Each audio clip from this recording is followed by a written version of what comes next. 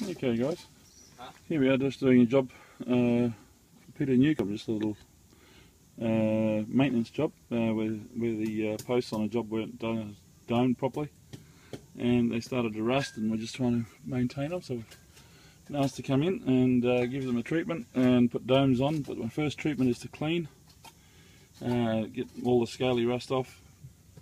These posts aren't all that old, only about 6 to 10 years old, if that.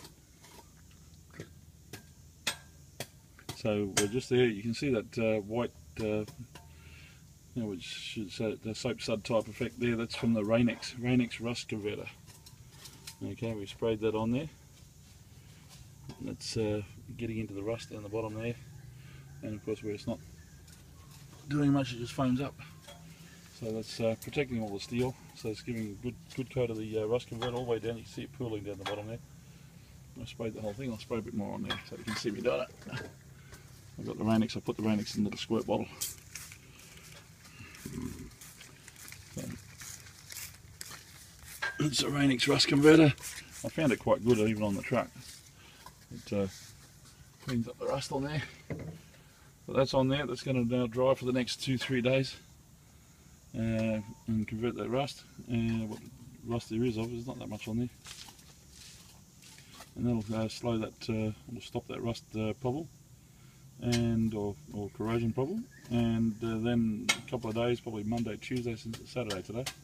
Monday, Tuesday, see if I can get around here with the 2-pack epoxy to epoxy that, and then come back the following afternoon to tar it and put the domes on.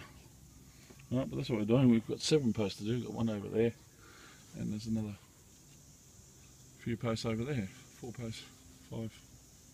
Yeah, there's 7 all up. So that's 2 there's 5 over there. So Joel's over there digging away. He's hiding. There he is, hiding in the bushes as he's trying to get to the concrete down the bottom. Okay, so we can clean them all up like this one. Get them all clean, and all we're doing is trying to protect the posts to stop them from corroding. Okay, this is just a rust preventative or corrosion preventative, because they do rust once that gels off it, but it's the gel that's causing the problem. Anyway, that's where we're at, and we'll catch you again soon. We'll just get that done, and we'll show you another video later on once we get through it. See ya. Bye.